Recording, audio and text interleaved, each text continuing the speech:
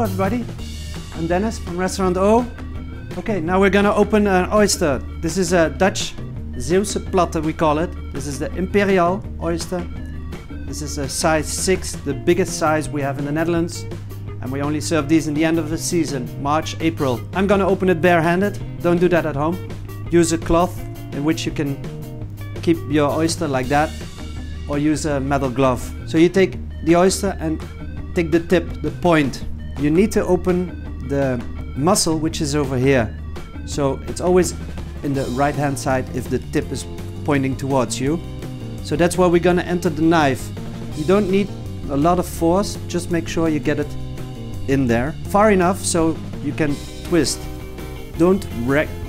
They say chuck, crush oysters, but it's actually not true. You should twist it and then you will hear clack, the sound of opening. So here's the muscle which we need to cut. Clean your knife in between and check the beautiful oyster. Eat them with lemon or just pure, some pepper. Enjoy them.